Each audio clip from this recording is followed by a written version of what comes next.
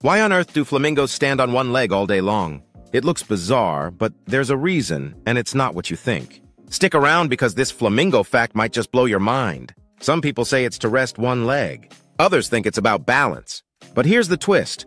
Scientists discovered something way more fascinating. These birds have mastered a secret survival trick that even humans can't pull off. Flamingos can lock their leg muscles into place with barely any energy. It's called a passive gravitational stay mechanism.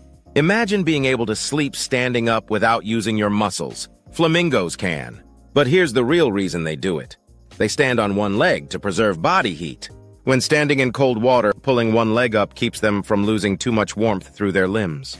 It's like nature's version of wearing one fuzzy slipper. When they use both legs, their bodies lose heat faster. So they tuck one leg to stay warm and conserve energy in harsh environments. And here's the kicker.